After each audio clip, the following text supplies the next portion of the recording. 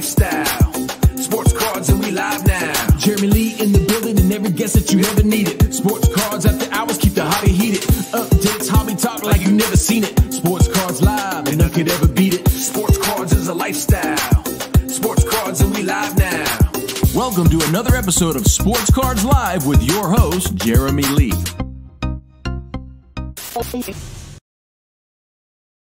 All right, good evening, everybody, and welcome to episode number 127 of Sports Cards Live. It is Saturday night, January the 15th, 2022. My name is Jeremy Lee. I want to thank last Saturday's guest. We had Tim Stasinski from GemRate, and we had Leaf CEO Brian Gray. Check out those episodes. They are on the YouTube channel. I also want to let you all know that tomorrow on Collectible Live, my guest will be respected collector and personal friend Todd Poland. We will go live on Collectible at 7 o'clock Eastern. And later tonight on After Hours, our guest is none other than the writer, performer, video editor of that Sports Cards Live intro video that you just saw. His name is Sean Cates. You know him from his Instagram account, Victory Investments. He'll be joining us later on After Hours. And next Saturday, Adam Gray, Eric Myers will join me to cover the PWCC Premier Auction as always. All right, I want to say a few shout outs. I want to shout out channel supporter Whatnot. Check out their app for 1 minute auctions and buy it now. It's hosted around the clock by some of the best breakers in the hobby. Now, I do encourage the hobby not to judge all the great breakers on Whatnot and all the great breakers in our hobby in general based on what certain breakers have done in recent days. We certainly here do not endorse that behavior and remind you that there are honest and integral breakers throughout our great hobby. I want to shout out the Sport Card Expo. They've expanded out west in Canada to Edmonton. Their Sport Card Expo Edmonton version will be April 15th to 22nd. And the Mint Collective has been postponed to March 25th to 27th in Las Vegas. I will be there, very excited for that. I want to thank Dakota from Sports Card Anonymous for having me on his show this past week, and also Eric from Center Ice Cardcast for having me on their podcast. Thanks to all the podcast listeners. You know I appreciate you guys. Hello to everybody in the comments. I see you all there. And thanks to all you subscribers to the show. Just past 4,200 subscribers. Very happy about that. Grateful for each and every one of you that do subscribe and tune in on a weekly basis. If you're not yet subscribed, please go ahead and do so. And lastly, please check out the new channel that we've launched, Sports Cards Live Clips. Basically, taking some highlights from each episode, releasing them one per day in more digestible, shorter form. So you can check those out. Please go subscribe to that channel. The link is in the description to this video right now. As always, everybody, your comments, your questions are in play. Let's get to tonight's guest. He got his first taste of cardboard when he was caddying to make money to spend on packs in the early 90s. He never quit collecting all the way through and launched his new company, Slab Strong, in May of 2021. His favorite teams are the Minnesota Timberwolves, Atlanta Braves, and the Atlanta Falcons, as well as the Boston Bruins. But his all-time favorite, he made me say this, Providence College, which he is very, very passionate about. His favorite athletes are Chipper Jones and Deion Sanders, originally from and currently hailing from Providence, Rhode Island. Let's bring him out. Tim McEnery, welcome to Sports Cards Live. How are you doing tonight? I'm great. I got to tell you, I'm glad you had me off screen because I love your intro and I had the dance moves going, but I truly can't dance, so I would have been embarrassed. So thank you for bringing me on after. That was great. You're welcome. And, you know, I can see you while you're in the back room. And I saw you down there doing the jig, and I'm like, good thing he's not on screen right now. I'm just bugging you. So, Tim, first of all, welcome to the show. It's great to have you. We've been talking about this for a while. We've known each other for a bit, mostly through Clubhouse, but had the chance to meet you at the National last August, which was awesome. And now this weekend, right now, I commented earlier, but everybody out there who's watching, you can tell that those are hotel room curtains behind him. Tim is right now in Dallas at the Dallas Card Show. So let's talk about that. I mean, what's the vibe been like there? Tell us a little bit about what's going on at the show this weekend so far. Yeah, it's been great. So it's not as busy, and it makes sense, right? It's not as busy as the one that was right before the National, but I feel like, so I've been to a few here now, and it's definitely a steady flow.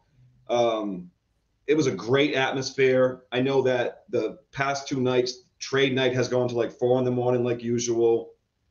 I haven't necessarily seen any big deals being made, but I've seen some amazing cards in people's cases. I saw a patch auto Jackie Robinson, which was unbelievable, Wow. and some big hockey cards too, actually. And yeah, I would say real steady flow. There's definitely deals being made. Every time I walk by a table, there's stuff off. So there's people buying, there's people trading. Great show. A lot of fun. What's the mood like? Are people happy? Are they still bullish on the hobby? Are they excited? Is there any fatigue that you're noticing from people? What would you say like the general mood of the room is?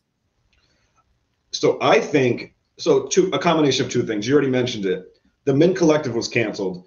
So the Postponed. Postponed, yes, for March 25th, which is my first table. I'll have my first table at the Mint Collective. So with that being said, with that postponed, the next biggest show that was going to happen was I'll be in Atlanta for the Culture Collision show. And then I started to talk to all the guys, and they're like, they got so excited because they can come to Dallas. Like a lot of people were picking one or the other, you know, just money wise, travel wise. But yeah, there's definitely that rush. And no, I think that everyone has been real positive. I sense no, like it's not going down. It's definitely picking back up. We know around the holiday season, you know, card sales can go down. People are spending extra money on presents, but absolutely it's back. Like it was a great show. Okay. Is it on tomorrow too? Yeah, I won't be there. I'm flying out tomorrow morning, but yeah, tomorrow's the last day. But after the show, you're going to go to one of the trade nights or the trade night at one of the hotels? Yeah, so they always have, like, it's funny, right? Because the security will say, you know, guys, time to pack up. But everyone just moves to the lobby and they stay there till 4 in the morning. So yeah, after this, I'm going to go head back and just hang with the guys, you know, have a good time. I really don't have much to trade, but it's fun to be around these big guys and seeing these big cards because sometimes you just see stuff you'll never see again. I was happy when you just said that there are even some nice hockey cards in the room because I think I heard in the past that there was very few at past Dallas shows. I'm going to try to get to a Dallas show. I was thinking maybe March, but we'll see. I seem to keep on pushing it out a bit further, but I will get to a Dallas show one of these days. I really can't wait. I think it's going to be a great time. So looking forward to that. Yeah, you would have done okay today. I'm from New England, Providence, Rhode Island, and as you know, right now we're getting hit with a storm and it's very cold. 35 degrees in Dallas today. The wind was like hurricane gusts. Yeah, so you might have enjoyed it, but I was expecting to come down and maybe get a tan. Not the case. Yeah, I can handle that kind of weather considering where I'm from and the cold spell that we just went through here over the past few weeks. Okay, I want to get into a little bit. I want to learn about you. I want the audience to learn more about you. I mean, we're going to talk about Slab Strong, which is your business, your product that you've developed and you've launched to the hobby. But I want the audience to get to know you, Tim, a little bit better first. But before we do that, let's say hello to the crew. We got Bush 5104, who's looking for Brian Gray. Troy is in the house. Good evening, Troy. Always great to have you. We got Rip Pack and Slab in the house. Slab Strong, don't slab wrong. I love it. What's up to the RPS crew? We got She Blinded Me with Refractors. Mr. Andy, good evening to you. Daniel Busby in the house. Jake Dahl in the house again. Great to have you. BT Sports Cards. Jose Prado. It's Slab Business. Slab Business. It is Slab Business. John G, what is up? What is up? Jerry Hodge, good evening. Pepino Man in the house. I got to meet Pepino Man at the National last year as well. Game Time Gallery, always exciting news in the hobby. Coin and stamp collectors can't say that. That's a good point. I mean, there has been this past week, we had some news, that's for sure. There are a few big occurrences, let's say. Jeff Hart, great to have you. Thanks for joining. There's Brian Gray. Good evening, BG. Always good to see you. Abdil, good to have you. I could see now we got the Clubhouse crew in the room. Eric's here. You and Eric could kind of, you could do voiceovers for each other. You both have that thick Northeastern accent. Colin Murray, what's going on? Anthony George, what's up? Bad time. Oh, you got to watch the football game. Go watch the football game. You can catch this in replays. Corey Carr, hello all. Just kidding. Hello, Corey. Good evening to you. Anthony reminds everybody to hit that like button. Appreciate that, Anthony. Appreciate that a lot. Or hit any button. Click something, guys. Click something. Thank you very much. Thank you very much. Charles Fuchs says, I heard there was lots of Marvel PMGs at the Dallas Card Show. How prevalent was that, Tim, from what you saw today? So I definitely saw a few PMGs. Believe there was like a Hulk, and there was a red and a green. I could be wrong. I want to say that, but there was tons of Marvel stuff in general. Not everything was the PMGs, but there's a ton of Marvel stuff. I think that, so I am more of a sports collector, but I love the non-sports stuff. So I'm definitely one of the guys that, from everything from like even the Teenage Mutant Ninja Turtle cards and all this new stuff. So yeah, I think Marvel's gonna kill it, and you'll see those prices. But yeah, the PMGs are crazy. Anytime I saw one, but one guy had two Hulks, and I didn't even attempt to look at the price. But yeah, it was still cool to see. Very cool, very cool. Daniel, good evening to you. Hits and Chick says Tim for president. There you go, Tim. There you go. There's Show Your Slabs. I'm guessing that is Corey. Says pretty sure the DNA Hit Parade guys bought it all. Oh, good for them. Good for them. Albert Jones, good evening to you. Fact sakes, welcome to the show. First time. Great to have you. Great to have you. And Troy's Collectible says big news in the hobby, especially if you want a free gold kaboom. Trevor Lawrence, not. Yes, exactly what I was referring to in the intro. All right, man. So listen, I mean, let's get to know you a little bit. And you mentioned to me that, you were caddying when you were younger. You'd caddy, you'd make some money caddying, and you would spend that money on packs. And then you ended up caddying for some people who you may or may not have some cards of. Who are some of the people that you kind of got to caddy for, and were you even aware of who they were at the time? So yeah, my brother was actually what they call like a caddy master, right? So he was essentially the boss. And so I could go to him. We used to have the Brad Faxon and Billy Andrade celebrity tournament about 10 minutes from my house. And so I would go there and I would literally beg my brother, like, give me one of these guys. So I caddied for Keith Byers, one of my all-time favorite players, and also it was Ray Allen. And then so for whatever reason, they made a mistake and they put two celebrities in the same group, which is not normal. It's usually one celebrity per group. And so now I'm riding with these guys, and listen, I'm not a hockey guy. I can't skate, so I just never really truly, like, I can play basketball, I played soccer, so I could follow it better, right? With hockey, because I didn't play, it was hard to understand. So the next thing you know, I'm telling people who I caddied for, and they're like, you don't know who that is. So I ended up caddying for Ron Francis and Ted Donato at the same time. Awesome guys, great people, but I had no clue who they really were. Come to find out, Ron Francis is like an all-time great, right? He's killer. And then Ted Donato, I know, was a Bruin after that. And I believe his son made it to the league recently and even played for the Bruins. But it was amazing because I think you would know this, right? The hockey guys are the most humble. I've heard that.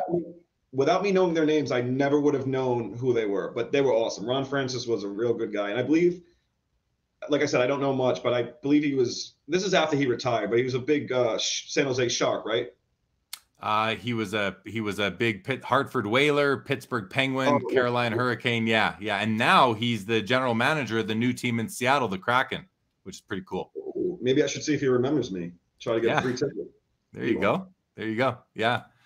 So now you collected all the way through, but what I liked about your story, a lot of us collect because we're collectors, but one thing that you mentioned to me the other day that I found interesting was that the reason, or what kept you in the hobby, was that a player would come along that you were a fan of, and then you'd go search out their cards. Can you sort of elaborate on that and what players those were, and what it was like to be kind of, within the hobby or not able to leave the hobby because of another player would come along, and you're like, okay, I like this player, I want to collect his cards. I think, I don't know that I've heard that story many times before, where you're in the hobby and then you might be sort of slowing down, but then a new player comes in who you like because you followed them in college, and now you're going to collect their cards. So because of that, you keep on kind of being able to stay on top of things, even if it's a little bit more casual. But speak about that a bit, and who are the players that kept you active?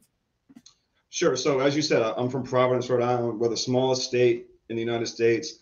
So I think maybe the Napoleon complex, to where I have so much pride in my area that's part of my PC. So, Providence College, you mentioned it. They're in the Big East. So every year I get to see great talent coming through. And there's always one or two guys every 2 or 3 years that makes the league from Providence. So now I have to get all their cards, right? But it's more than just that. So like Rocco Bordelli, he played for, he's now the coach of the Twins in baseball. He played for the Tampa Bay Rays. He's from Rhode Island. Even though we went to separate high schools and technically we're rivals, he's a Rhode Island guy, right? Another guy named Will Blackman, who ended up being a great corner. He's from a different city from me, but still a Rhode Island guy. So there was always someone in some sport that would make it to the league, and I just had to have everything Rhode Island. And that includes, despite me being a massive Providence College fan, even URI, even the University of Rhode Island, who is our rival. But yeah, it's a beautiful thing. And we actually just, so my biggest collection right now is a guy named David Duke Jr., who is actually from Providence, grew up 10 minutes from me, and now is on the new Brooklyn Nets. So yeah, it's just, I think it has a lot to do with just state pride and us being the smallest state. And I just have a lot of pride from where I'm from. And so you collect for players, but you also collect because of brands, as you mentioned. So for example, Fleer Metal, you like Fleer Metal. Has your appreciation for that brand from the 90s caused you to collect hockey cards now? Because, you know, Upper Deck just brought back, they're calling it Skybox Metal, came out for the first time a few months ago. They're going to bring it out again. Are you collecting some hockey cards because of the brand? Like, I guess it's one thing, we collect players we like, and then I find, at least, you know, well, not myself, I think a lot of people, you know, you might collect one brand every year. And if that brand takes a break and doesn't come out for a few years or even 20, or do you get back into it? So when Upper Deck announced it, or they released the new Skybox Metal, how did you respond? Did you collect some of that? Oh yeah. So when I heard, I believe, one of our guys from Clubhouse who works at Upper Deck was telling us it was coming out, and I was like, stop the brakes. Like, what do you mean Metal Universe is coming back out? So yeah, absolutely. So like I said before, not a big hobby guy, but it actually brought me, now I'm collecting hockey because I bought a few blaster boxes of the Metal. And I just think that, you know, in the 90s, there was so much design to these cards that it just lives in me. Plus, that's my wheelhouse, right? 1992, I'm 10 years old. They're all the way up to like 98, right? So this is when I'm getting a little bit older. I have a little bit more money from the caddy, and I can buy things. So the Metal Universe is absolutely one of my favorite. You got the Flair Showcase. Even like, I know Brian Gray's here. Just to go back for a second, there's not a lot of guys from Rhode Island that make the league and have cards. And Leaf is one of the brands that you can get like a quiddy pay from Providence, who's on the Colts now, and it's affordable. And so when the brands come out, it really took me back to when I was a youth. And I didn't care what it was, but I'm glad it was hockey, because now I can start learning more about it. But absolutely, man, it's just, it really, truly brought me back to when I was a kid. Yeah, that's cool, man. We do have brand loyalty. I refer to it often, brand equity. You know, certain cards are just, or certain, especially these days where a player can have, you know, well upwards of 20 rookie cards in a year. And of those 20, which ones are important? You always find people asking that if they're coming into the hobby. I often get DMs saying, you know, I want to get into hockey. What rookie card, what sets should I be focusing on? And I've got the ones that I would always refer people to. And it seems like, you know, those are ones that have brand equity. You feel like they're going to be remembered for a long time. And I think Metal certainly has equity within our hobby. No doubt about that. Your buddy Corey jumps in, says that Tim's got super sports knowledge, especially basketball, super sports knowledge. Awesome. And Game Time Gallery said, I was at Silicon Valley show today, as there was a lot of Marvel, but only saw one PMG. So maybe the Marvel PMGs are starting to get locked into collections. Who knows? We tend to see them. I see them a lot on Instagram, people taking screenshots of eBay and showing what's going on. So cool stuff. Thank you, Game Time Gallery. Hope you had a good time at the show. So I want to ask you this too. Your fiance. So you're starting a new business. You know, it's not always easy. Talk a bit about your fiance, Nikki, and just how supportive she's been. Yeah, absolutely. So I honestly don't know if I would even, it's tough, right? So we're having a tough situation. The pandemic hits. I lose my job. at that point, we were still getting, I was getting unemployment, plus there was that extra $600 a month that was coming. So we weren't feeling it yet, right? We weren't feeling the pandemic. So I decided to ask her to marry me on July 31st of 2020. And 2 hours later, I went to the bathroom. I walk out. She's on the ground. She tripped over her own feet and spiral fractured her ankle in 3 places. So at that point, I can't even go to the hospital because the pandemic was happening. Now, I had the idea for this, but when something like that happens to where now she loses her form of income, she's sitting next to me on a couch for 3 months. I make one out of it with a cricket, and I had a talk with her. I said, listen, this, I love you, you love me. This could be very tough. We could really be tough for this year if I go for this, because there's gonna be money spent, right? You have to do R&D and all this, the provisional patent. So now you're talking about jumping in, starting Slab Strong, and how you're already making those decisions right then and there with her. Okay, sorry. Keep going. Yeah, and so it was almost like she expected it, right? Because I said, we had a conversation. This could be very tough. We're gonna grind it out. We're not living in the best area of Providence right now. I really wanted to get us out of there, and she's all for it. And then the most beautiful thing is her parents are all for it, right? Because I want to be a man, right? We want to start a family, and to have the support from not only her but her parents and my parents too, and my brother, was just like the best feeling. And that's truly when the motivation started, where we got nothing to lose. Let's go for it. If you have my back, wherever we are, as long as we're together, it's love, right? So that stress just went off my back. But she really means it too. Like, she wasn't faking it. Like, we're grinding it right now. And it's just been, I couldn't ask for anything more from her, honestly. Yeah, it's you're fortunate to have a good woman in your life who's there to support you, especially when you're going to embark upon the entrepreneurial journey with not a ton of resources to keep you afloat, right? So that's super important. So kudos to her, and congratulations to you on that. So let's talk about Slab Strong. You're wearing the hat. You're you've got your logo. I love it. Your face is becoming very recognizable in the hobby because you've done some cool marketing out there.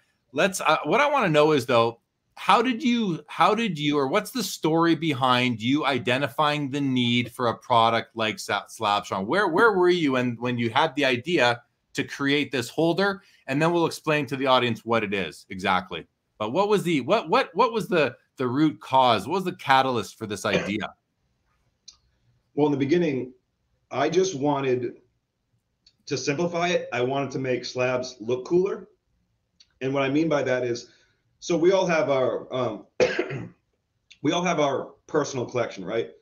Maybe you have a rookie Jordan, I have a rookie Jordan, but I said to myself, wouldn't it be cool if we could somehow change the color of slab? Maybe I want my blue frame around the red, maybe you want red around. So it started off with simply just color changing. Like, I took a screw down, which is about the same size as a PSA slab, and I made it with Cricut stickers. And I was like, okay, this looks cool. I can see what's happening here.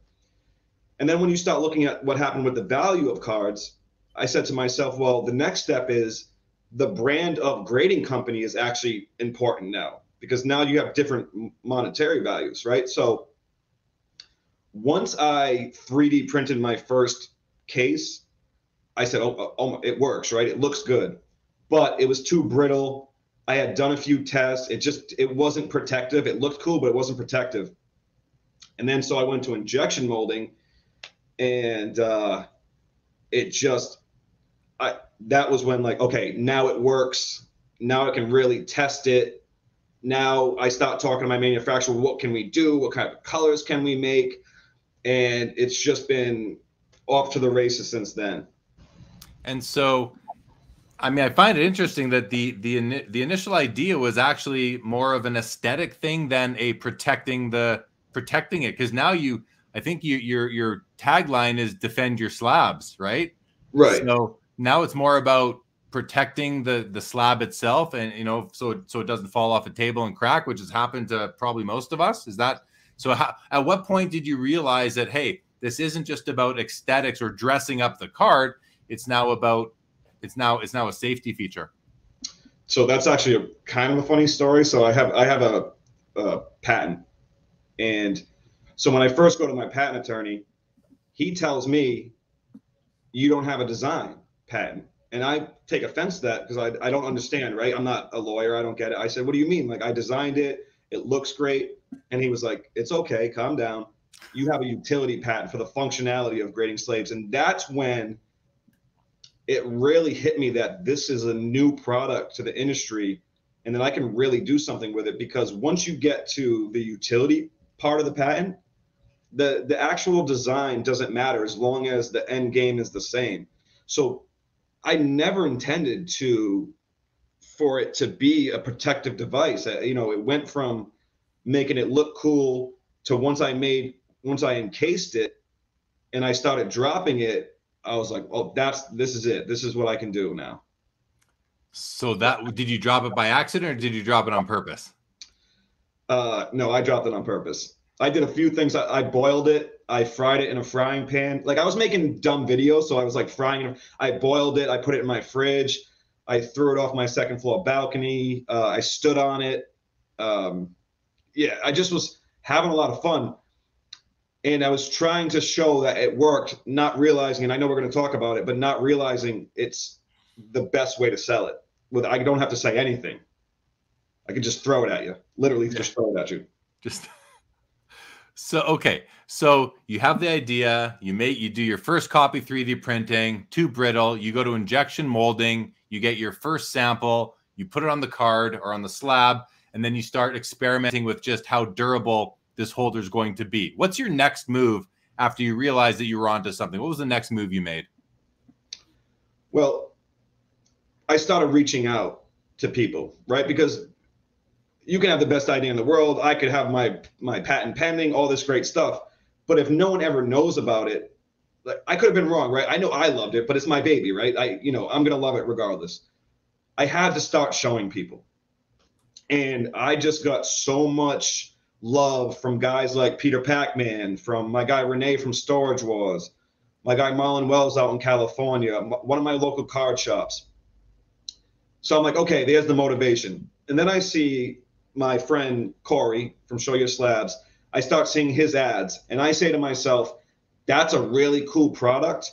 I want this guy to know who I am, and I want to know if he thinks my product is cool. That was like how I was going to judge it, right? Because he's in the industry already. I ended up just sending him a Facebook message, and he said, I love it. Do you want to meet up? I think it was a few days later. It might have been the next week, but I drove down 6 hours to Baltimore. And so I'm showing him, and I tell him that I have this way to prove that it works by throwing it. Now, I never threw it in front of anybody at that point. He has a second floor deck, and he says, do you want to go throw it? And I'm like, in my mind, I'm like, oh no, like, what if something happens? But it all worked out. I went to the second floor. He stayed down at the bottom. I threw it at his feet, and we've been honestly best friends, real good friends since that moment. So, okay. So your next move is to reach out to people. You reach out to Corey, and then what? I mean, because we're now at a point where you've got an actual business. You've got, you've got a website. You're fulfilling orders. You got manufacturing going on. But I want to kind of go from right through step by step. So you reach out to Corey. You test it. You become pals with him, and I'm guessing is he a bit of a mentor to you as well? Maybe we should use the word mental, but yeah, you can say he's a mentor. You can say that. But yeah, so he's a smart guy, and he was already, like, the stuff you see him doing, he was doing that himself at first. Like, now he has CNC machines and all that, but he's just like, he does a lot of stuff with his hands. So I kind of envied that, because I was like, how do I make this thing right? I had to send it off to someone. So then what happens with him? He says, hey man, you should come down to Dallas with me on May 20th, and you can sit at my table, and you can have a table with me. You just hang out with me. And I don't think I was going to come to Dallas. So I always tell Corey, he really pushed me, because he was like, hey, come to my table. And that's truly when the whole marketing strategy started. because I ran into Ryan Johnson, Card Collector 2. I threw it at him. He was actually the first person I threw it at and put me on his YouTube channel. And then, to be honest, at the time, I did not know Jeff's real name. I knew he was a sports card investor. And I just looked at my my girl, Nikki, and said, I'm going to go throw it at the sports card investor. And so this is day one. This is my business opens May 20th. By 2 o'clock on May 20th, I start throwing it at people. And so I had walked up to Jeff and just started spewing my pitch. And he went to reach for the slabs in my hand, and I just threw it at his feet. And how does he respond when you throw it at his feet? He wasn't expecting that, I'm guessing. That's exactly what he said. He had no clue. Like I just came out of the blue and was like, I'm Tim, this and that. Throw it at his feet. He steps back, just this. He says, I wasn't expecting that. Honestly, at that point, now I'm just, my energy's pumping, so I don't remember what was said. I do remember him saying, hey, email me. And the problem with when you say to someone, email me, so his name is Jeff. I didn't know he spelt it the way he spelt it. So I had to figure out how to now get in touch with him, right? Yeah, so, and then he told me to email him. But at that point, right, I was not looking for investment from anyone. It was simple. I just wanted people to know who I was and what my product was, and that I was coming. And it's been working to this day still. So, all right, we'll get into that a bit more. Go to a couple of comments here. Michael Ham joins. Michael, what's going on? He goes out. He's talking to you. I spoke to you at the National at the Tampa table and about the upgrade, and we call it the hammy. Oh, do you remember, Michael? Yeah, I do. Yes. Good dude. Good dude for sure. Yeah. Corey jumps in and says both mentor and mental, I think is what he was getting at there. Joe Perot says throwing is not a metaphor. Throwing is not a metaphor. And Corey said, yeah, that was completely Tim's genius. I thought he might be nuts, but it was the greatest thing he could have done. He's talking about throwing it at people like Ryan, Card Collector 2, Jeff Wilson from Sports Card Investor. So that's pretty funny. So you're out, you're throwing it at people, and you mentioned that Jeff said email me. So why did you weren't looking for investors, but Jeff wanted to get involved? What was the impetus for him to ask you to email him? So, I didn't know at that point. I don't know, right? But in my mind, I've been a restaurant manager my whole life. I guess I know how to run someone else's business, but you don't know what you don't know, right? So now I'm running my own business. Now I don't have a boss.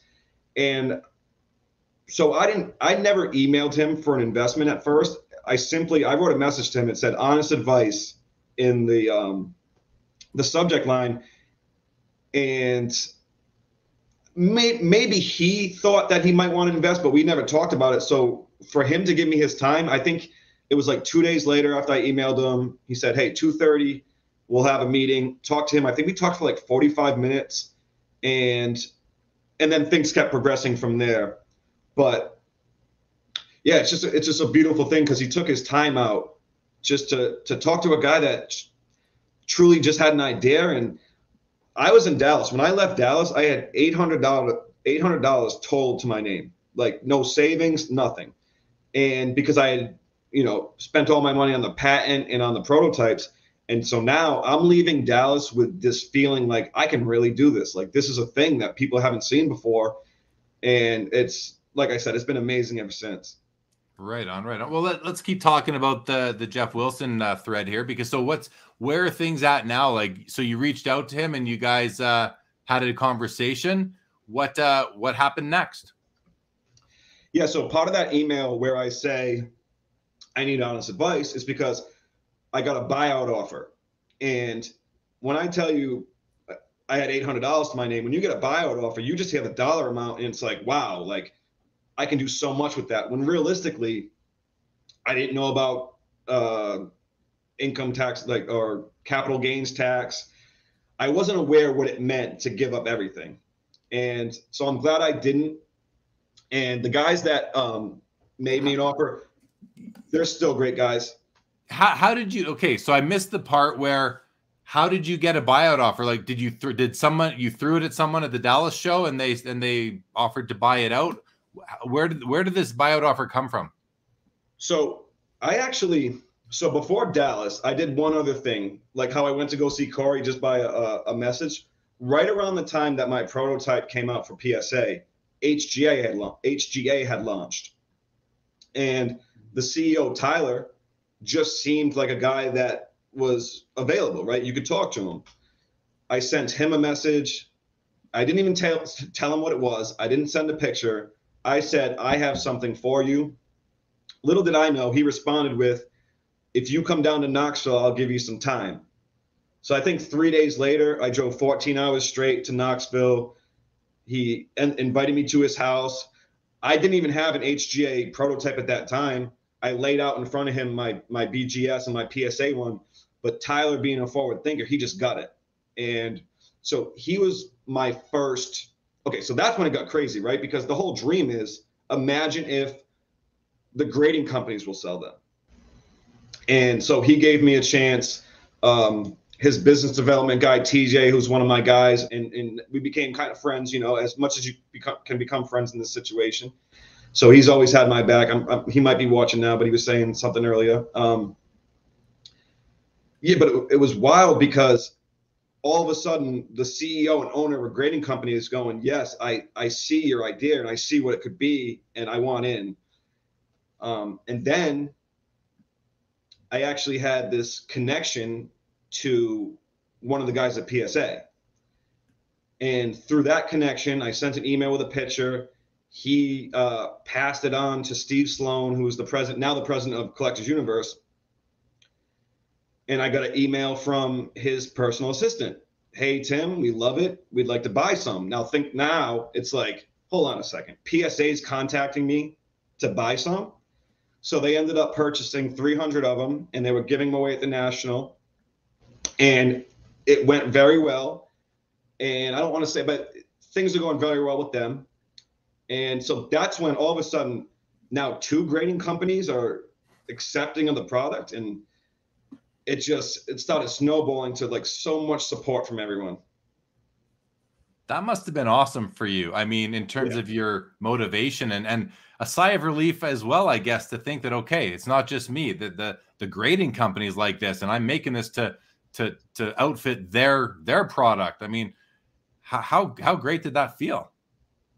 Yeah, because it's recognition, right? It almost, I didn't have any sales at that point, right? I just launched. The crazy part about this whole scenario is when I went down on May 20th to launch my company, I had 13 total black bumper cases, individual. I gave 8 away. I kept 5 so I could throw my product, but there was just so much love given to me. But yeah, for PSA to recognize it and to actually spend money with me, it's the dream. It's the dream. So Tyler, who's the president of HGA, you go to his house, you meet with him, and then you mentioned that, so you sent Jeff Wilson an email saying honest advice. You were looking for some business advice because you don't know what you don't know. And were you looking for advice on what had gone on with Tyler from HGA? Yeah, so I broke it down to him. I said, you know, look, I'm getting this buyout offer, but I also have an order from PSA, which is the king, right? When there's no denying PSA is the king. So now it's like, because it's like, I need money, right? I need the actual money. And when you're so young in a product for someone to do it, so yeah, it was exciting. But then weeks go by. So we were talking for like weeks at this point. And man, I'm just so glad. Nothing against those guys, because those guys are great. I still talk to them. It's awesome.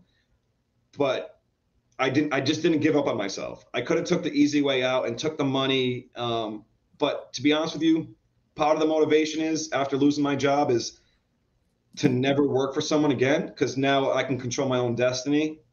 And so all that culminated was getting advice from Jeff and him enjoying the product. Like, I knew once these people started telling me, once PSA, once Jeff. And so what Jeff said to me was, the thing that was the aha moment was, he said, Tim, do you want to work for somebody or do you want to be an entrepreneur? I said, I want to be an entrepreneur. He was like, perfect. let's talk about an investment. And then when he said that, I'm just like, well, I mean, perfect, right? Like, well, I don't know. Now I'm like, now I really don't know what to do, because now I have a partner who's like big time in the hobby, the most eyes on him in terms of like social media. I knew he was out there, and yeah, I can't say enough how good he's been to me, because part of the our deal together, and I'm still the majority owner because he recognized that I want to make something of myself, was he's let me be me, right? I know I'm the majority owner, so I don't have to say he let me, but I go to him for advice, right? We're equal in my eyes, right? I'm gonna take advice from him, right? And he's just let me be me. Now he's definitely made some suggestions on like packaging and some really smart things, right? But he has just continued to, Tim, just keep doing what you're doing. I'll help you take care of the back end, but just keep getting out there and keep pitching the way you're pitching.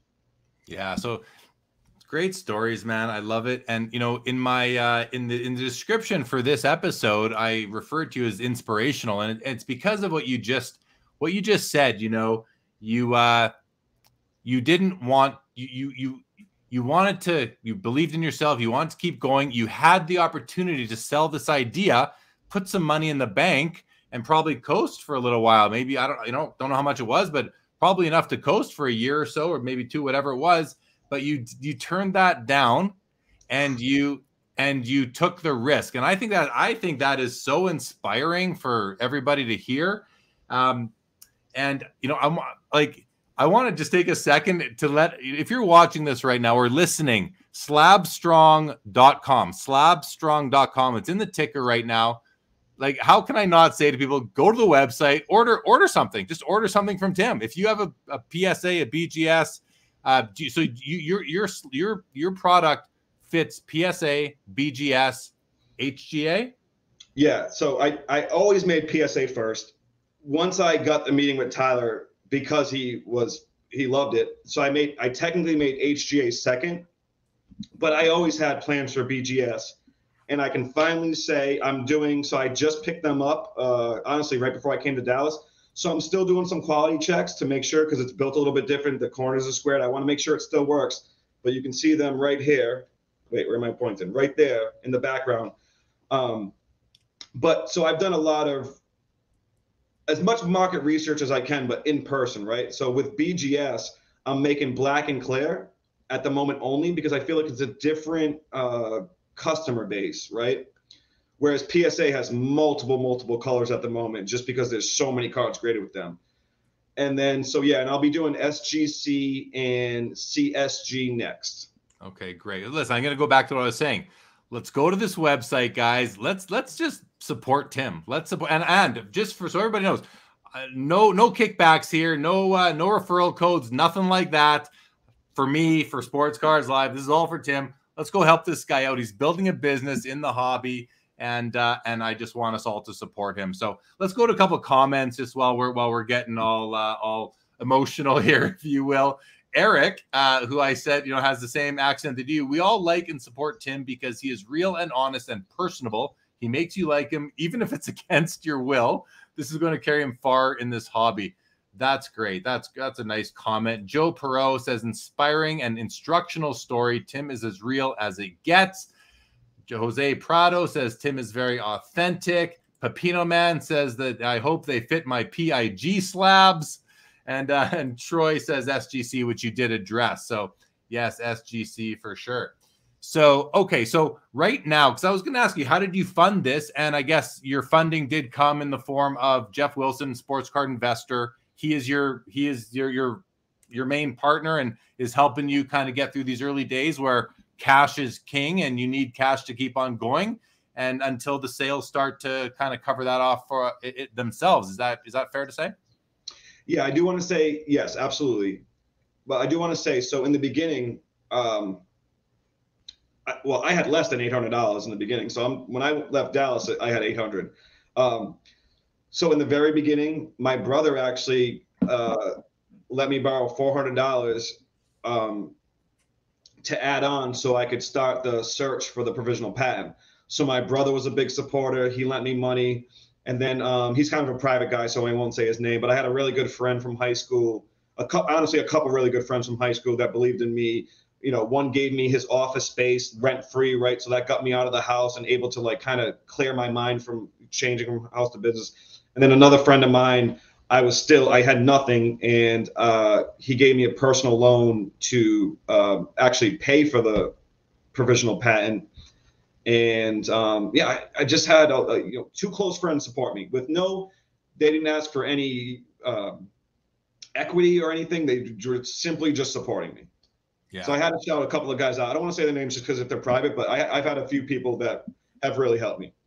You mentioned that when you did your deal with Jeff, that you maintain majority of the company, and I think you sort of insinuated that either Jeff wanted it that way, or because he encouraged you. And I think part of that is, he as an investor, he wants you incentivized, and the more you have at stake, the more incentivized you'll be. So I think that was a good move by both of you. Richard Turner says, cool story. Love the fact that you didn't give up early and believed in yourself.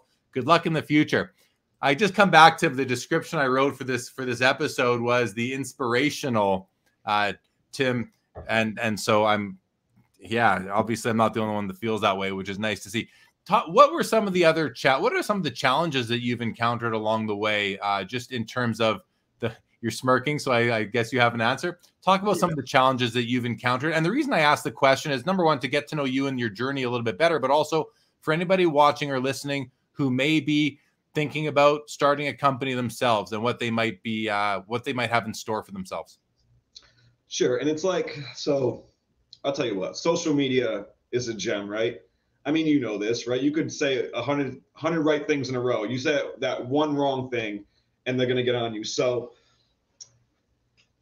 when I first launched it, a lot of people would go, oh, you're going to make a case for a case and all this. And so I used to always joke back because I'm not a sensitive guy, right? I know 100% of the market isn't going to buy my product. I know not everyone's going to like it. Some people like the bags, which I can't compete with, right? They're so inexpensive. But that's not the point. The point was it's something new coming into the hobby. And there's some I don't want to say older generation, but there's some guys that are just the bags are the bags and that's it, right? And then there's some younger guys coming up to where it's like, they're buying all these hollows and all these nice colors. And now all these other grading companies are coming out with custom colors. So like there's but both groups have shown me love and it's unbelievable. But so in terms of just don't give up. Like you never know. Look, I've been through anxious moments, depressed moments. Is this going to work? When I got my first sale, it's like, okay, awesome. When I first opened up, like I think I had 13 sales my first day, and then a few the next day, and then a couple days with no sales. And it's like, oh my God, what's happening, right? But that's just not the reality of, like, no one knew me at that point. I had 400 followers on Instagram. I had just launched my website under Shopify, and just no one had heard from me. And the product was brand new. No one has seen anything like it. And I have never gotten anything in person. It's always like social media that makes that jokes. Like, what about a case for a case? And why would I need to protect a card that's already there? Or when you throw the card, do you know the card's being damaged on the inside? And now I should say this. I do not want people throwing their cards. I do it to show my product works. I am only throwing my cards. My card, I think my most expensive slab is $35. But it's Rhode Island stuff. So that's the stuff I use. I do not suggest, and I would never, if you meet me and you allow me to put my case on your slab, I promise I will not throw it unless you tell me to. But no, it's been amazing. But that's the only thing I've really got is really social media, because in person, maybe you're not going to buy the product, but I'm pretty easy to talk to. I like to have a lot of fun. So usually I can kind of win over some sales, but they're just going to give me a chance type of thing. Well, the question was, what are some of the challenges? And you mentioned that social media, people like to come at others and say, well, so you're making a case for a case, right? But couple things, like, number one, there is a utility to the product. And the other thing is, a lot of people who are saying that they're not starting businesses themselves. So, you know, and you, like you said, you're not sensitive to that. So that's good. That'll thick skin will take you a long way. Yeah. Your social media strategy, though, I mean, I mentioned before that your face is kind of recognizable now. You've got a lot of followers on Instagram, well over 5,000 now. And you do these little, I think they're called piñatas. Is that right? Where you've kind of found this unique way to make a post. And so talk a bit about that and how that's worked for you. Well, the easiest way to not spend money is to take all the free stuff around you and use that to your advantage. So, you know, Facebook, Twitter, Instagram, as memes became more and more popular, one of the first strategies I talked to, and I actually talked to Nikki's father about it, and I was like, what I'm going to do is I'm going to take stuff that's in the news or more recent stories and just literally Photoshop my product in it, or Photoshop my face in it, just to kind of like get people to look. And then I found this app called Pinata Farms, which is video memes. And I've just had so much fun with it. And, you know, this whole process, even throwing the slab, I'm doing the stuff that I like, and hopefully my energy, people like it. So I sit at home, I'm laughing to myself. Like, I'm sitting there giggling to myself for some of the stupid stuff I do. But and then I started having people like a real great collector in the TCG world, Laura, Don Diego Trading. She was one of them that sent me a message like, hey, I'm waiting for my meme. And I'm like, oh, okay, I make one right away for her. So it's been fun to have people be like, hey, put me in one of your memes, or I love how you're doing it, because it's free, man. And that's the greatest part about social media, is you can build a following with very little money. I did my first Instagram ad like 2 days ago. Other than that, I went from 400 followers right before the national to I'm at like 55 now. And it just gets people, hopefully, and it's like dating, right? If you can make the girl laugh, you could probably take her on a date, right? So I'm just trying to make people laugh. I'm trying to be positive in the hobby, and I'm just having a blast doing it myself. And I'm just glad that other people liked it, because I'd still be doing it even if no one liked it. Nikki's probably watching right now thinking, oh, I'm supposed to be laughing? Okay. I'm just kidding. Let's go to a couple comments here. There's been a lot of good support coming in. Tom Newman says you need checkerboard Slab Strongs. Pepino Man says it's a must-have product for a clumsy collector like me. John's Sports Cards and Collectibles, welcome, says love it. Looks like an awesome product. I was a small business owner for 28 years, and it's always the best thing to be your own boss.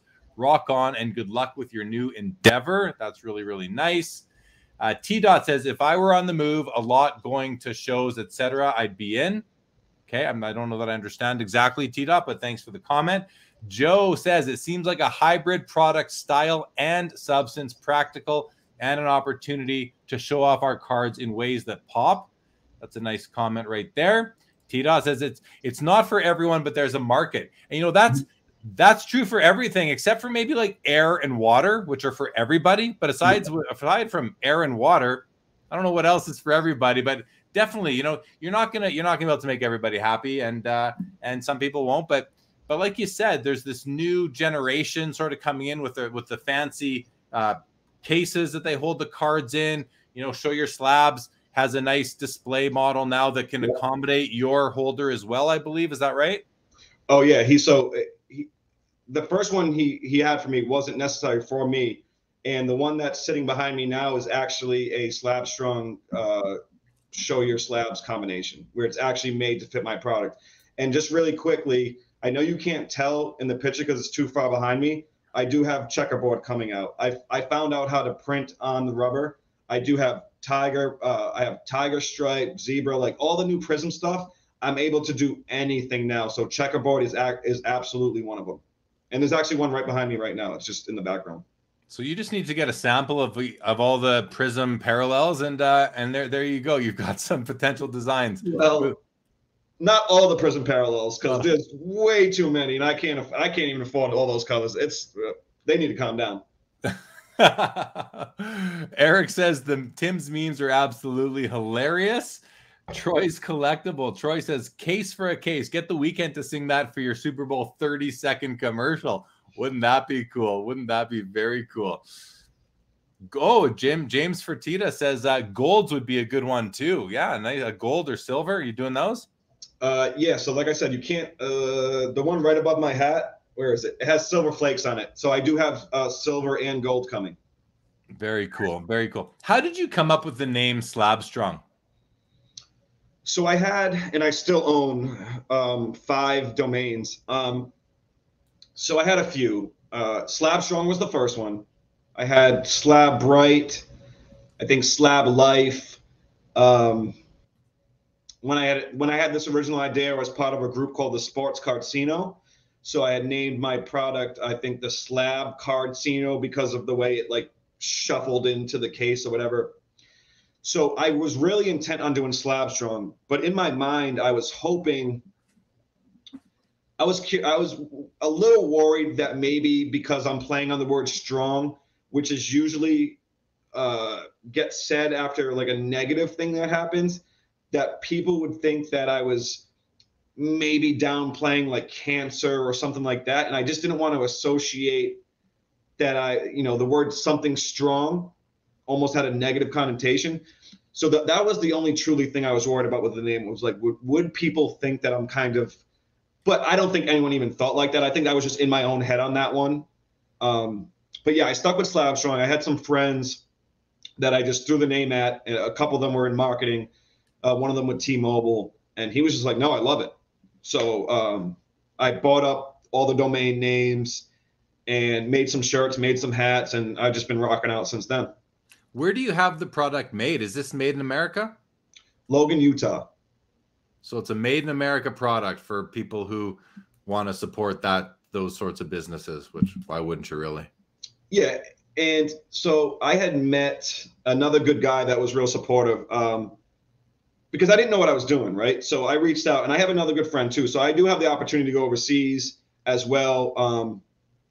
And some of my original samples were overseas, and those are great people. And I'm still working with them on other products. We're still working on projects together, because it's just, you have to be careful with, especially with the price of plastics now. So I have backup plans. I have everything. But yeah, Logan, Utah. So I actually, same situation. I messaged a good friend of mine now named Dave out in Utah. And he had built this website, and I was like, hey, I need a website built. Help me out. His best friend, Harley, and his dad, Steve, just happened to be mold makers and product makers out in Logan, Utah. Now, it's a small family-owned shop that's in the middle of mountains, and those guys have absolutely rocked out for me at every step of the level, because they recognized that I wanted to keep it in America. And now who knows, right? Like, as the business grows, but so they have really had my back, and I'm able to call them any day, anytime, and say, hey, what about this color? Can you make this color? Can we do gold? Like, how do we make gold? How do we do this? And they've been unbelievable for me. So I got a lot of hard work, but definitely a lot of just things put it right in front of my face that normally when I was younger, I wouldn't take that opportunity. But because I was like really concentrating on starting the business, I would say, you know what, let me at least listen instead of just poo-pooing everything that comes along. So yeah, I have a great manufacturer. I have a couple of great manufacturers, and yeah, I couldn't be happier with what they're doing for me. I mean, for a guy who admittedly says, you don't know what you don't know. You've never run a business. You were managing other people's businesses, the restaurants, which is a very specific type of business. You seem to have put this all together pretty well between a marketing strategy, getting an investor, and more importantly, believers. Like, the money's one thing, but these people believe in you. That's a big deal to me. You found the manufacturer. Now I want to ask you about distribution. What is your distribution strategy? Well, I'll let you just answer it that way. What's your distribution strategy?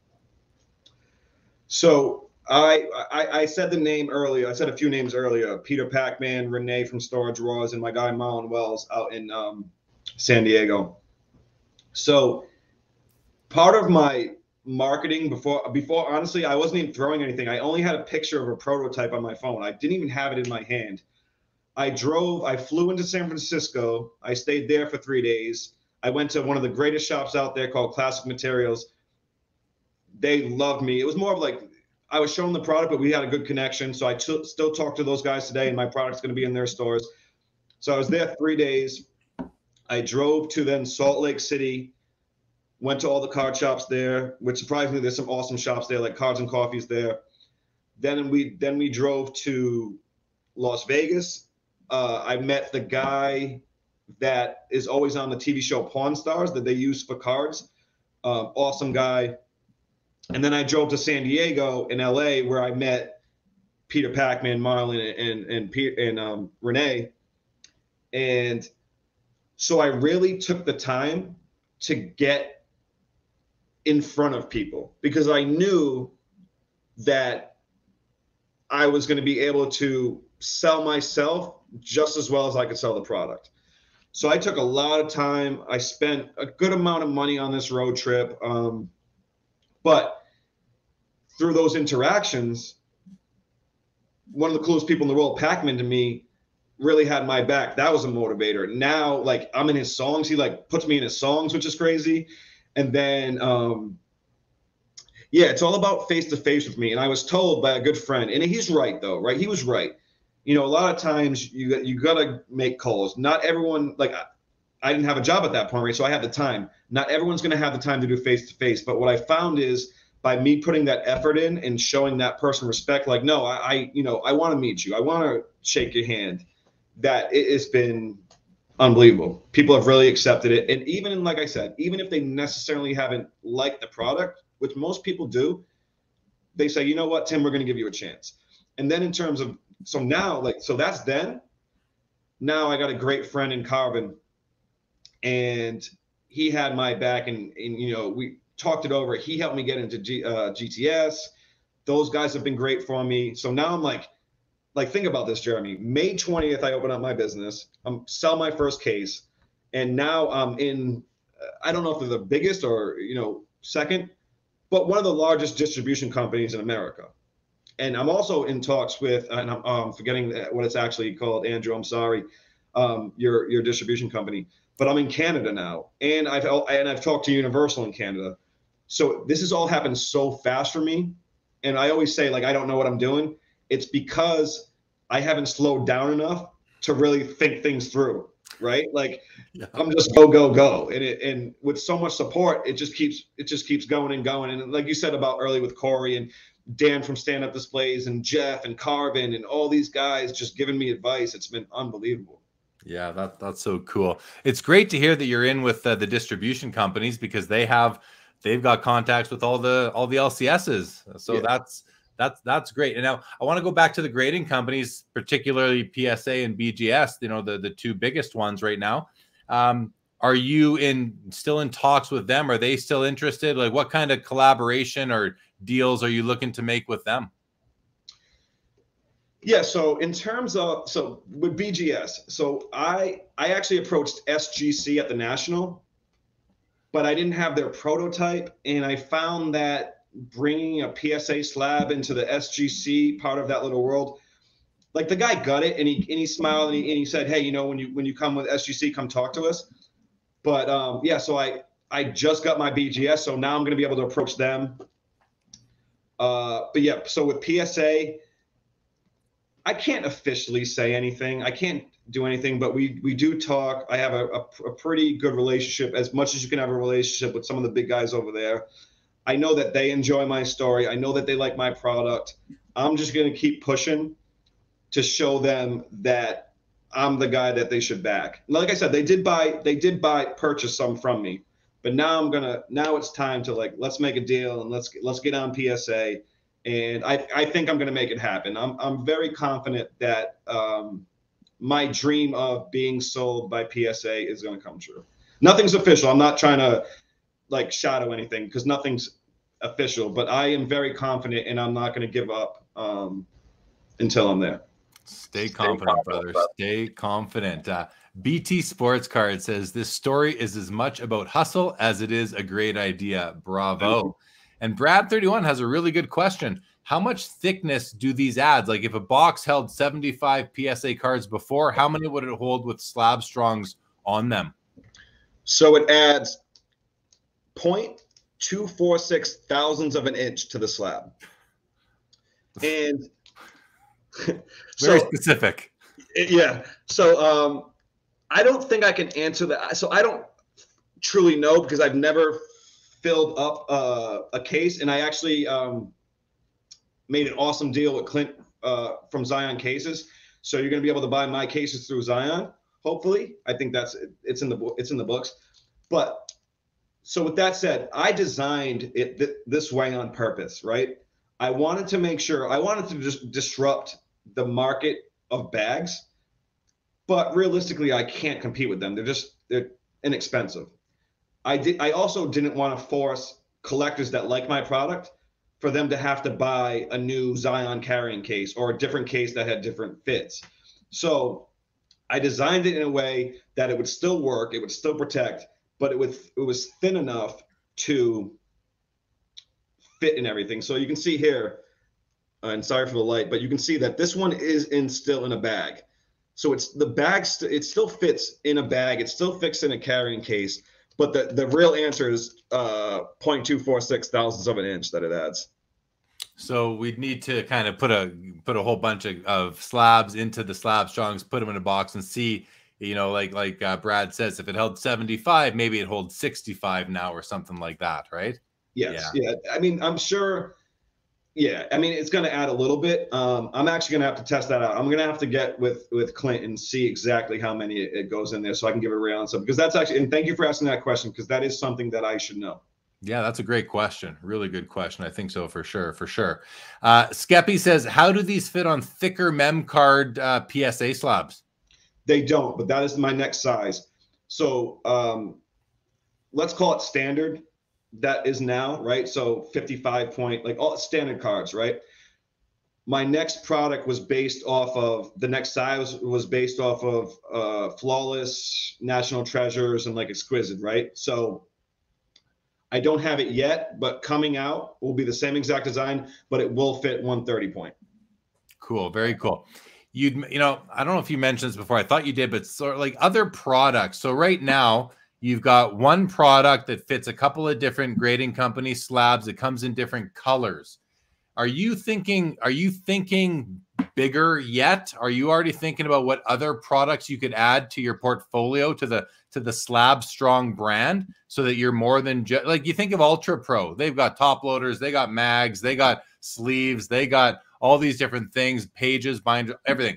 Have you started to think about building out your portfolio of products? Yes, but with that said, I think that I'm 100% concentrating on this, right? Because this is my proof of concept product. But absolutely, I want to be involved with, well, actually, before I say this, there's a lot of good people in this hobby, and there's a lot of good products that are coming out. So I had dreams of having a backpack case, right? Like I want a cool Slab Strong backpack case. Well, I met a really good friend in Clint at Zion, and they came out with a design. So instead of trying to compete against him, I went to him and said, hey, my cases fit in your case. Let's do a deal. And let's see if we can do a Zion combo with Slab Strong and have it branded that way.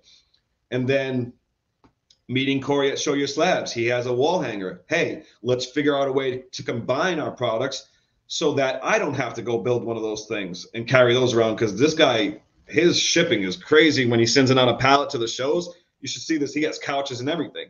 And then Dan from Stand Up Displays, like, look, I would love to have thought of what he did, but I didn't, right? So why would I go and compete against a friend when we can just work together, right? So yeah, I absolutely have some ideas, and I want to get more into just branding, even if it was just branding top loaders or whatever. But my concentration is definitely on perfecting the Slab Strong cases, getting the 5 brands out there. I've actually talked to a couple of the Canadian grading companies So it's definitely more about my case at the moment and expanding the sizes, the colors, and the brands. Are there any two grading company standard size slabs that would that would fit in the same Slab Strong? Like, for example, BGS's holder, I know it's very similar to the Canadian grading company MNT in Yes. terms of the size. Are you already kind of looking at that and saying, well, I don't need another mold, or I don't need another, another version, because it's going to fit both two grading companies? Is that something that's happened to you already? Yep, and that's another company. So a great guy over there named Dave. I messaged him on Instagram and I said, hey, I'm coming to the Sports Card Expo. I met up with him. We confirmed that they are essentially Beckett size cases, and because my product is a rubber silicone, the slight variations in size doesn't matter. So I sent him a free sample, and hopefully we will have here's the thing, right? So HGA was the only one I branded because they're completely unique to the rest of the grading companies. Now, if PSA says, Tim, throw PSA on the case, I'll put it there. But at the moment with all these, and I love these new grading companies, to be honest with you, because I love anyone expanding the hobby. I wish it would tighten up a little bit. Maybe they could collab, but I love the new grading companies. They're all using PSA size slabs, all of them. So I don't have to create molds, and it's a lot of money to try this out, right? So I love all the new grading companies. So thank you everyone out there, my guys at TGA, TGT, which those guys are awesome guys now too. Who we got? ECG, all my guys, FCG, all these guys, all these 3 name brands. Thank you so much for being yourselves and using the PSA size. All the 3-letter acronyms. Pepino Man says, will they fit my NFT cards? I think that. Yes, I actually have a NFT case right here. So there it is. Yeah, that's beautiful. If message me on Instagram, I'll give you my PayPal. I'll even deliver it personally myself. There you go. Terry Fortune, any thoughts on one touches? Like, you got the Slab Strong. What are the Mag Strong? Yeah, so I'm really excited about this one. So the same thing I always talk about the bags, that I can't compete with them. I'm not going to be able to compete with the stickers that hold the mag down. But what I've been able to do is I can print any pattern on my cases now. So the one touch just won't have the bar in the middle. And now I can brand, let's say a breaker, what's a good breaking company? So my guy DAP Sports, let's say DAPS says, Tim, I want my logo all over. And Corey already asked me to do it too. I can print on a one touch, kind of like a Louis Vuitton type look, where it's just the patterns. So I'm real excited about the one touch, which that's going to be tough too, because a lot of these companies, they're not standard. Now, the size of the card you put in them is standard, but there's slight variations. So I'm definitely going to be talking to a few mag companies. And yeah, I'm excited about that one. It'll be like a premium sticker, I guess, that also protects, but you can brand it. I'm really excited about that. But I haven't made those first. I haven't made the patterns yet. So collaborations with other like entrepreneurial companies in the space have been pretty important so far for you. Are you working on a lot of those right now? Like, I guess really what I'm asking is how prevalent is that in your strategy right now, in terms of, like, you mentioned Don Diego, an exclusive color for her. I mean, I think that's a great idea. I don't know that I would have ever thought of that. How welcoming has the hobby been to you? Like, I asked you before about challenges, pleasant surprises too. What I feel like you've been mentioning them all the way through, but are there any other sort of pleasant surprises that you've encountered along the way that you haven't mentioned yet tonight? Yeah, well, let me talk through it and think about that. So yeah, I think it's very important to, especially in a hobby like this, where it's a tight-knit community, and networking has absolutely been, look, I have a good product, right? But the networking and the friendships that I've made, and this right here, this interview right here is proof that, like, it's happening, right? Because, we met and I was so excited. I'm like, Jeremy, like, I can't wait to get on your show. And you were like, Tim, let's do it. So yeah, so networking is absolutely the most important thing. And when it comes to deals like the Don Diego, or like stand-up displays, making a stand that fits my product, and Corey not only are you getting other people's customers, but you're building a true army of guys that have your back. And just so then when it's time for Corey to sell his product, I'm behind his back. When it's time for Dan, I got his back. Daps, everybody's back, right? So you just can't fail. It's like, even if you do fail, they're there to pick you up. When my sales are down for a couple days, I make a joke with Dan or Corey, and they're like, "Don't worry about it." And then all of a sudden, I'll get a few sales. Like, you catch your breath. So, yeah, everyone I've dealt with has been so supportive to keep me going. So that's the most important thing, is more than throwing it, more than having a good product. I just wanted to do something in a hobby that I loved, and I couldn't ask for anything more. And all the guys that I'm meeting now it's unbelievable. Love it, man. Skeppy says people would buy these for one touch and single screw cases, probably as much or more than slabs. This would double as holding them closed as well. That's a pretty cool comment right there, that it would actually keep them closed too, which I think is a great benefit. Is that a benefit that you have? Well, you're not making that yet, but when you do, I mean, that's a piece of marketing. That's a bullet point on your packaging. Yeah, so a lot of these companies, so like Flawless, for example, right? And there's a great company out of Boston, actually, called Jersey Fusion. I don't know if you've seen those guys, where they take a patch out, a real patch.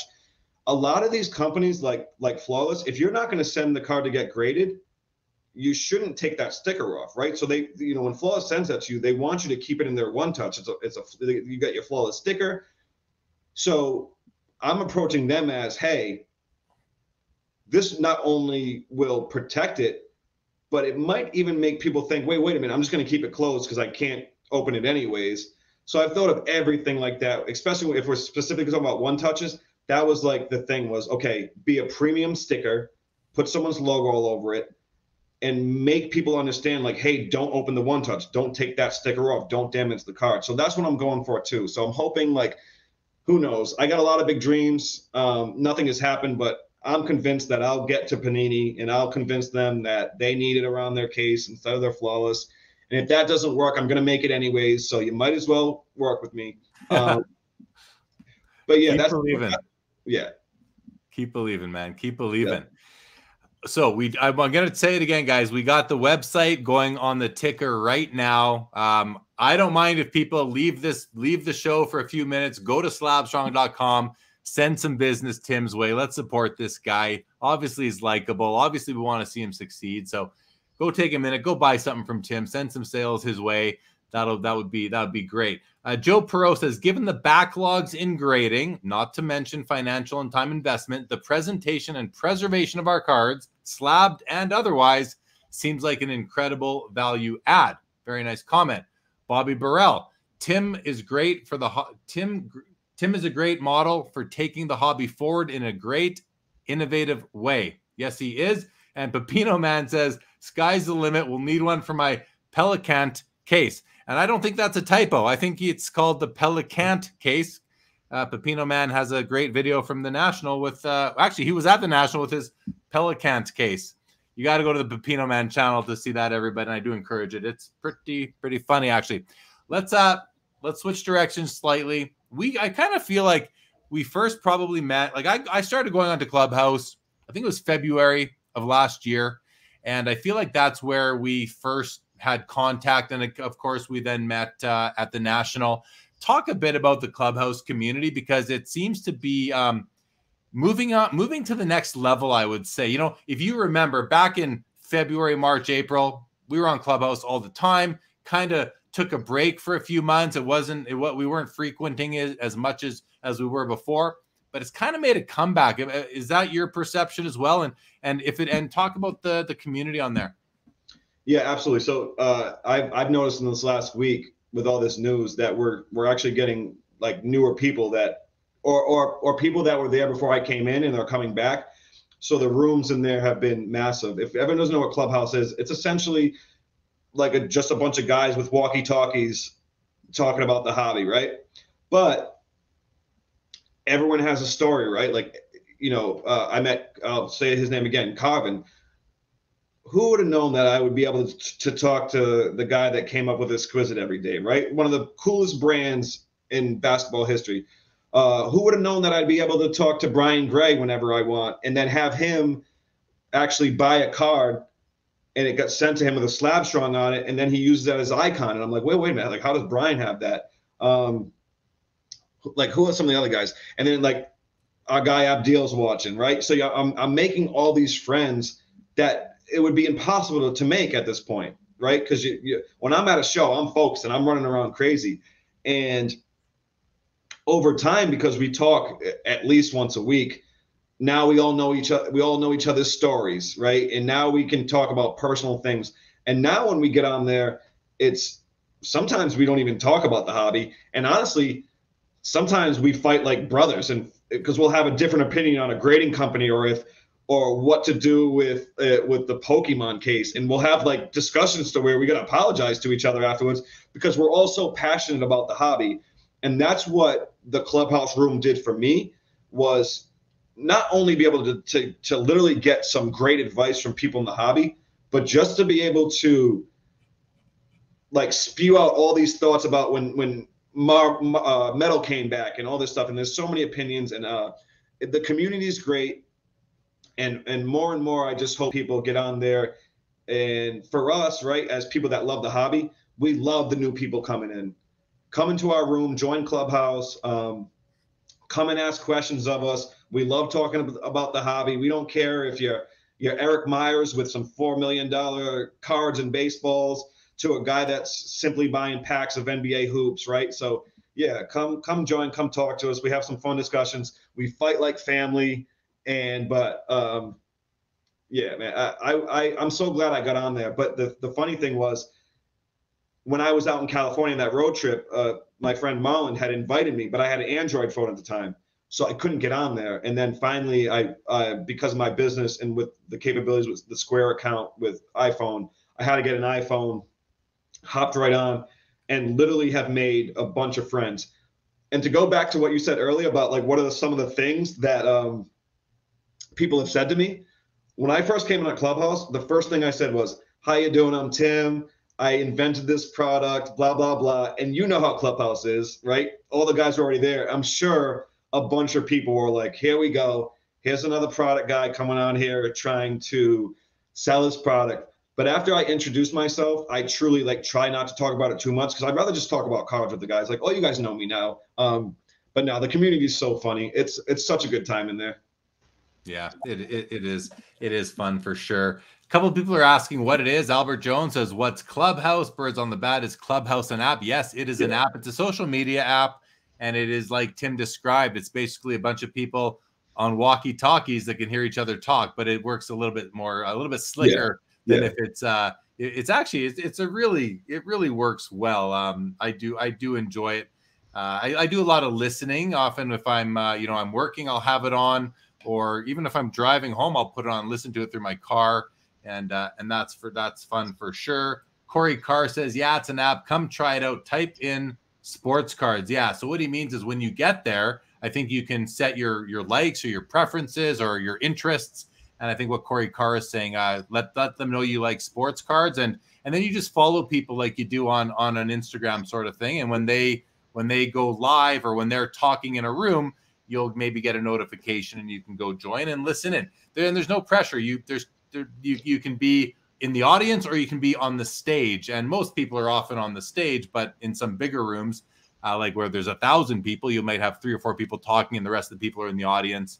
And it's more of a listening sort of activity. But anyway, it's a great app. And as you can tell, just from what Tim is saying, the community on Clubhouse has been very supportive and fun, and it's like a bunch of brothers and sisters who like to get on there and kind of poke fun at each other here and there as well, especially when there's a few key instigators that are often in the rooms, but they do make it fun. In all your journey here, Tim, listen, we've been going on for a while already. This has been fun. In all of your journey so far, what do you hold on? I just noticed Birds on the Bat says, "And I am officially on Clubhouse," just like that. There you go. That's how quick you can go download the app. I hope people are going to slabstrong.com.